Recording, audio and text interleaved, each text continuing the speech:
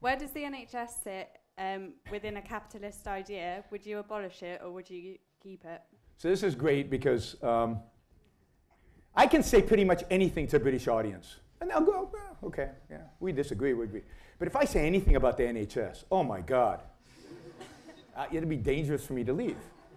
Because you guys, I mean, for you, the NHS is like religion. It's like, it's unbelievable. And this is true. I mean, of course I'd abolish the NHS. The NHS is killing you guys. It is killing you guys. This is, well, let me finish. No interrupting. Let me finish. I said it, sentence. I'm going to explain. If you had cancer, if you're healthy, by the way, if you're young and healthy, the NHS is wonderful. Because you don't need it. You have a little bit of sniffles, you go into the doctor, they give you aspirin, and they don't charge you, and you think that's wonderful. But if you have cancer, or if you have heart disease, you do not want to be in the UK. Because you well, let me finish. I get it. Because you're going to wait in long lines for your MRI. You're going to wait in long lines for your CAT scan. You're going to wait in long lines for your surgery. The best doctors who are not making any money here are going to go overseas, are going to go into the private sector. You are getting, and the older you get, the more this will affect you, you are getting mediocre, at best, mediocre treatment when you get really sick.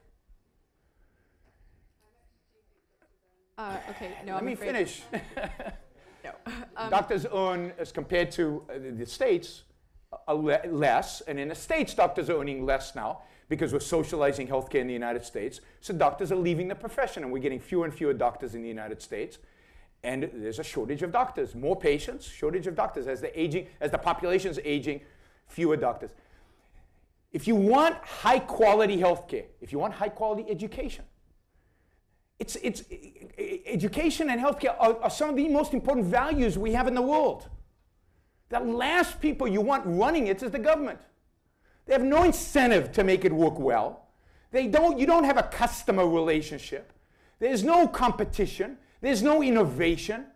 75% of all innovation in the world in healthcare happens in the one country that has a little bit of freedom left in healthcare, which is the United States.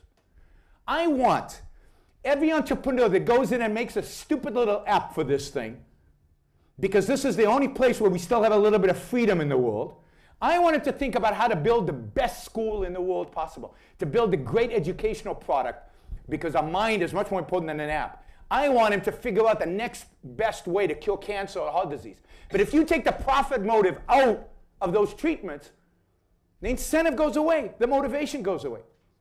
Not only that, going back to cost. What happens in freedom, in a free market, in every single product and service, every single one, is that as competition and innovation happen, prices go down and quality goes up. Just look at the world you live in. The stuff you take for granted is this stuff, because that's the stuff being produced. And what happens? Prices here. They go down and quality goes up. In everything that's true, except in two areas, healthcare and education. Why? Because those are dominated, even in the United States, by government. Government perverts the incentives. It perverts the incentive to innovate. It perverts the incentive to compete. It perverts the incentive to keep prices down. It perverts the incentive to increase quality.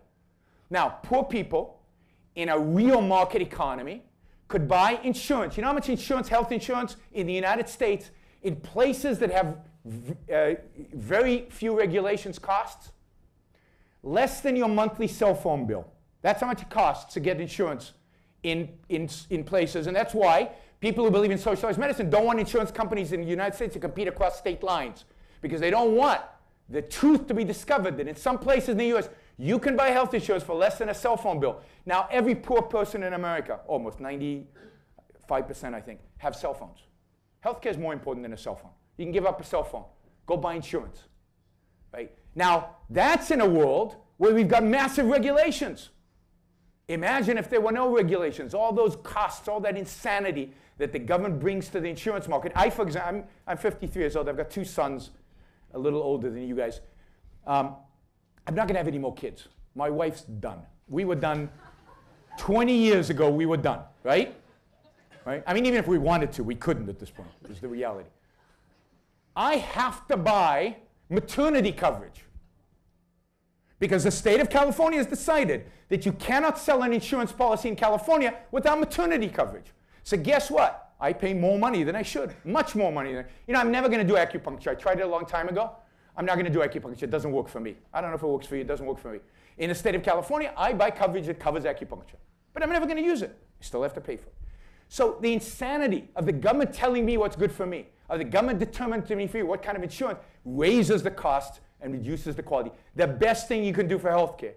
By the way, I come from a country with socialized medicine, as socialized as the NHS, which is Israel. And Israel has a pretty good healthcare system because it has lots of doctors. Why does Israel have a lot of doctors? Because it's the Jewish state, right? It has a lot of doctors, and they're good doctors.